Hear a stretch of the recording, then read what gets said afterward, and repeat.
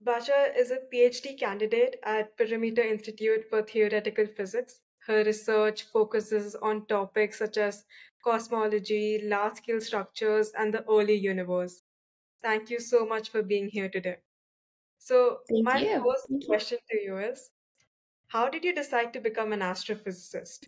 What pushed you to pursue a career in this? Around the time I was in 10th grade or so, or beginning high school, I don't know if the grade systems is the same everywhere. I started becoming very curious about like what is everything like what is matter? How are we here? What is space? I don't understand. And I don't know. I didn't think philosophy was going anywhere because you don't really get any concrete answers. Um, and I always loved science, so I started like going on Wikipedia, like what is the Big Bang and like what is the standard model, like what are particles, what are subatomic particles, what is everything. And I don't know, I thought it was really really cool, and I started reading a lot of pop science textbooks, and I was like, oh wow, how could anyone like want to research anything else? This is so cool, we're studying like existence itself. I knew I wanted to go into physics. I didn't around that time. That's when I started to realize I wanted to go into physics. I didn't know exactly what I wanted to research in physics. I was thinking like quantum gravity type stuff, dark matter. Like I wasn't sure. I just thought it was all really cool. Um, and I think I knew I wanted to go into something akin to some sort of theoretical physics, not so much experiments, but either being able to work with theories themselves or work with data or something like that. In undergrad, I did a bachelor's in mathematical physics, and then I was lucky enough to get into Perimeter for the master's program, and I got to explore a lot of different areas of theoretical physics. I really thought I wanted to go into um, quantum gravity at the time, and I worked in kind of like holography for a year, doing some research. That was last year, and then I decided I wanted something a little bit more concrete, something that's a little bit more testable. And so that's kind of why I decided to go into cosmology slash astrophysics. I'm more on the cosmology side, but we work with a lot of the same data. Um, and so, yeah, that's my PhD started. I'm working, it's like I'm technically a resident at Perimeter. The degree granting institution is University of Waterloo. That's for pretty much everyone at Perimeter.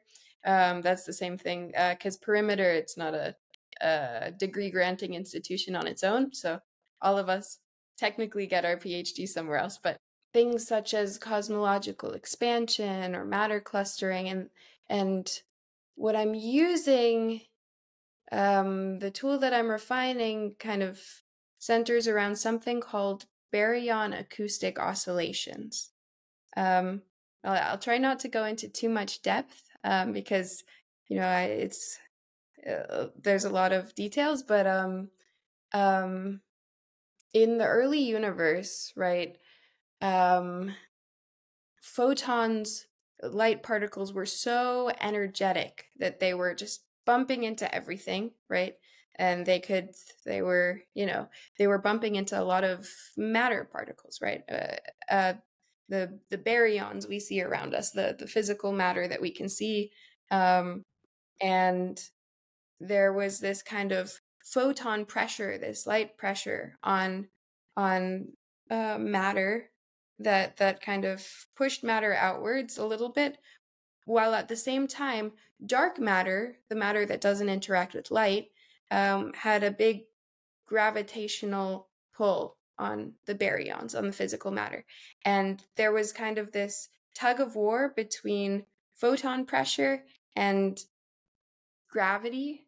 And so in regions that had a lot of matter, you had kind of a breaking point where some physical matter got pulled away from like sort of matter cores. There's some cool animations for this, but it's really like in parts where the universe was very dense, some of the matter around those dense areas got pulled away into like these spherical shells around these dense cores. And the pulling was from the photon pressure, but the rest stayed in the center because of gravity. And so these spheres exist in the universe, right? And in those spheres that surrounded these cores, they were more dense, and lots of galaxies sort of populated those spheres as the universe evolved. But those spheres were left in place because eventually the photons lost enough energy that they couldn't push on matter as much anymore. And so they left the spheres in place. We know roughly what size those spheres should be, and we can see those spheres when we point telescopes at the sky today. We can see these patterns of galaxies. And because we know roughly how large those spheres should be, we have a kind of standardized ruler for the universe that can tell us like, okay, here something's this distance, something's this distance, and we know how large these spheres are. We know how big things are in the universe, and that ruler helps us understand the expansion of the universe and helps us understand things like, dark energy, dark matter a lot better. And so my research is focused on kind of refining, I guess, computational analysis of the data that we collect on these spheres, and those spheres are called the Baryon acoustic oscillations. It doesn't really look like an oscillation to us now, but there's some sort of historical reasons why it's called that.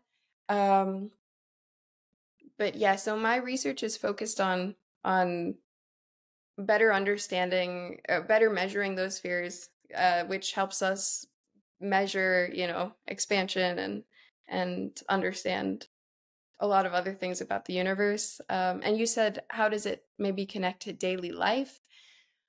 I would say my research doesn't directly connect to daily life, but a lot of the tools that we use, a lot of the galaxy surveys that we use, do push technological advancements forward quite well. Like your phone camera and other things have been improved over the years because of improvements in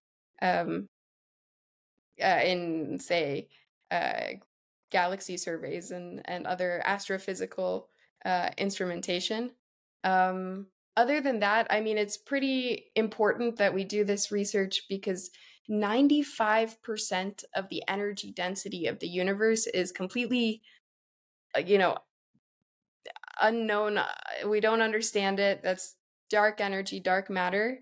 And this research helps us figure that out. And so, if it's pretty embarrassing, 95% of this energy density, we have no idea what it is, we better figure that out, But yeah. Completely. And the research you're doing sounds really interesting in a way, something that seems so unknown to us, and you're developing tools to figure out that unknown. It's really interesting. So, could you walk us through what a typical day as a PhD candidate looks like for you, if there is a typical day? Yeah, I mean, for me, it's mostly just coding. But yeah, I generally just I go to my desk, which is kind of a shared little office space, with a lot of people researching the same area as me. And I've got my project to work on. Um, I try to work a little bit on it, then I go ask questions from other people. There's lots of postdocs in the office who know a lot more than I do, and so I ask them a lot of questions, and that helps me progress. And usually, a number of times a week, it includes some seminars. I'll go to a seminar or two or a colloquium where people explain their research, oftentimes in astrophysics, sometimes in cosmology too. And yeah, that's about it. There's a lot of coding, a lot of asking questions, and a lot of going to seminars. But I'm mostly done with classes, so yeah, so it's mostly just research now. And there's some TAing, of course. But In a way, it's not really fixed. It's a mix of a lot of different things. yeah, I So, don't really have a schedule other than meetings scheduled in. hmm, that sounds fun. In a way, you don't really have something really rigid, and it's flexible to accommodate your methods. So, can you discuss any challenges you've encountered in your research and how you've addressed them and what you've learned from facing those challenges? I'd say most of the challenges I face are bug related in my code. Sometimes, yeah, there's a lot of installation issues, a lot of bug issues. Sometimes the supercomputer we work with is down. Um, um, sometimes it takes me a while to understand a lot of the jargon since there's just so many layers of information that people have built on. Um, and they'll just kind of use the jargon day to day, and you have to be like, wait a second, what is a power spectrum? Wait a second, what is, um, but that's slowly being cleared up, and there's lots of people that are around to help. That's because I work in a pretty big group. Well, relatively speaking, there's 10 of us in the group, um, about 10. And we also, a number of us, work in a big collaboration called maybe you've heard of it, the Dark Energy Spectroscopic Instrument, or DESI. Um, and and also some people are working with the Euclid collaboration. That's part of the European Space Agency.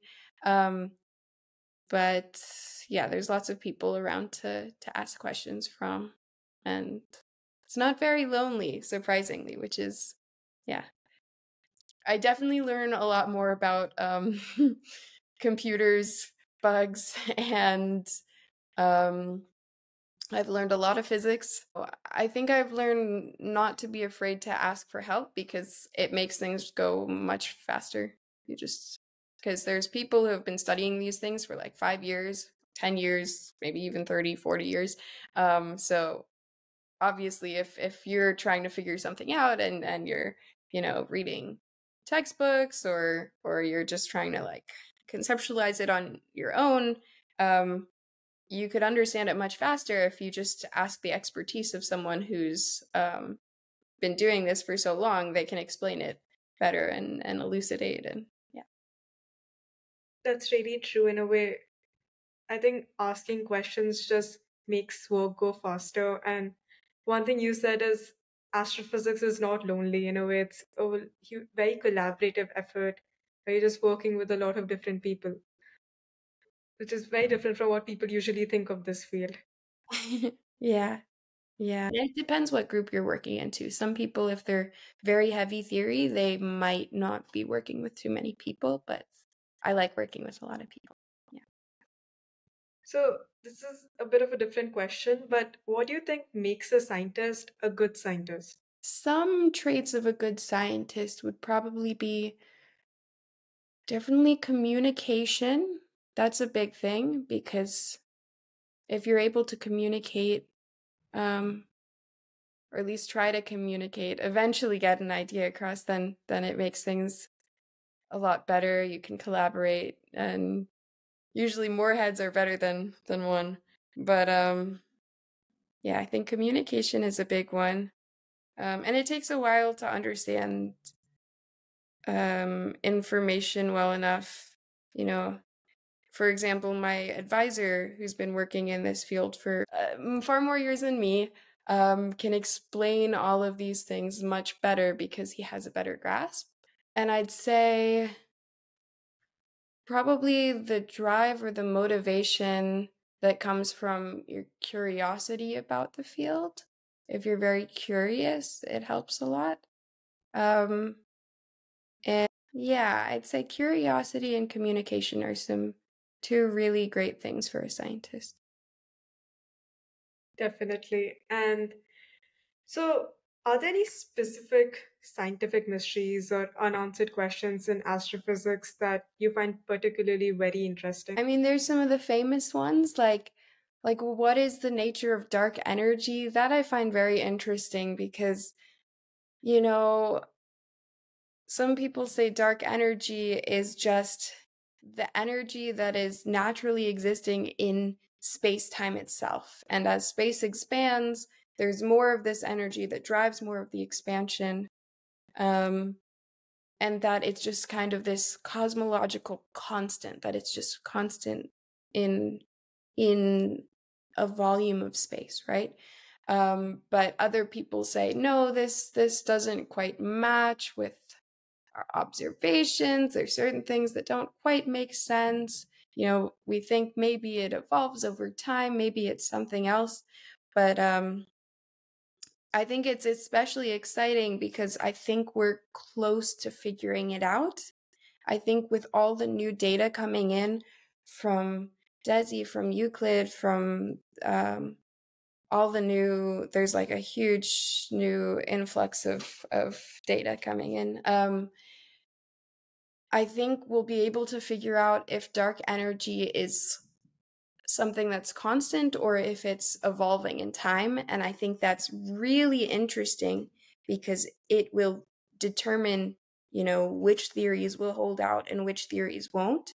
Um, I think we're getting closer on the dark matter front. I think people have been saying that for a long time, but fingers crossed. Other than that, there's two in cosmology. There's these two kind of issues that we've been having that relate to the dark matter and the dark energy picture. Maybe you've heard of them before. One is called the Hubble tension. Have you heard of that before? Yeah, so the Hubble tension, I guess for those who don't know, who might watch this, the Hubble tension is we have this parameter, this variable that tells us what is the expansion rate of the universe, and different measurements get different results. And people have taken more and more and more measurements, and the measurements largely fall into two camps. And they're very similar to each other. Like they're not that far apart, but the more measurements people have taken, the more it's become clear that there's just these two groups of some people saying the universe is expanding at this rate, or some people are saying the universe is no, it's expanding a little bit faster. And it's very interesting to see whether that comes from systematic errors. Is there just are we making poor assumptions when we're taking these measurements, or is there new physics there? And then another one is actually another like measurement problem that comes into two camps of measurement, and that has to do with matter clumping. And some people say, okay, matter clumps a little bit more. Some people say, okay, matter clumps a little bit less. And there's so many measurements that support each of them, and not too many falling like in the middle, or maybe there's some, but it would be very cool to figure that out as well. And then once we understand that, maybe if really there's a reason why, maybe early universe measurements say the universe was expanding at this rate, and later universe measurements say the universe was expanding at this rate, then maybe it means we understand something else about dark energy. Maybe it changed over the course of the universe, and that's really cool. But In a way, you talked about how different measurement tools can affect your results. So, is that in a way reflects how what we understand about your theory is in a way flawed, because if you're getting different results with different tools, then does it reflect that our understanding of the topic lacks to not be able to reach a conclusion in it?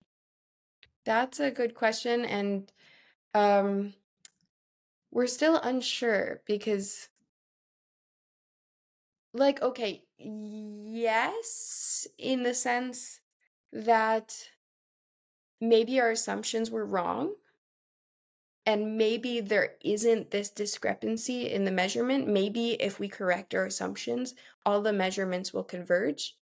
So, yes, but also yes in the other sense of maybe our assumption that about dark energy itself is flawed. And if we have a better theory of it, then it'll explain why maybe there was early dark energy and it's different from late dark energy or something like that.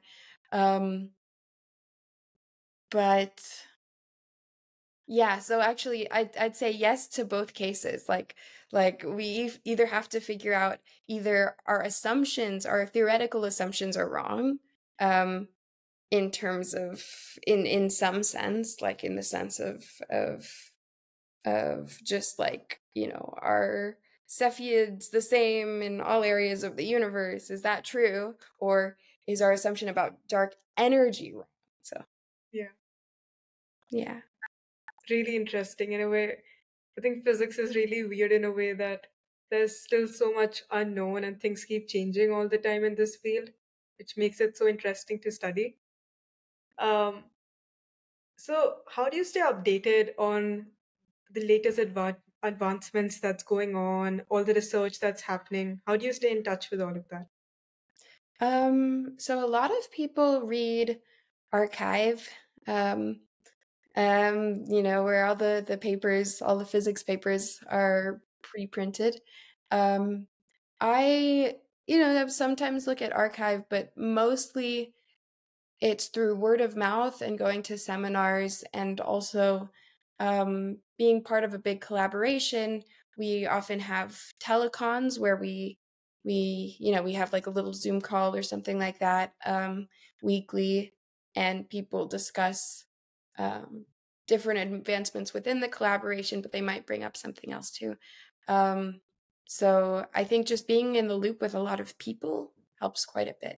And if you're less around lots of people who are studying the same thing, then reading archive is a valuable tool. It again becomes about collaborating and networking with people as much as you can. Finally, what do you think is the best part of studying astrophysics? I think my favorite part would be learning new things with other people. Um, I think I have a lot of fun when I finally understand something that I really had no idea about before.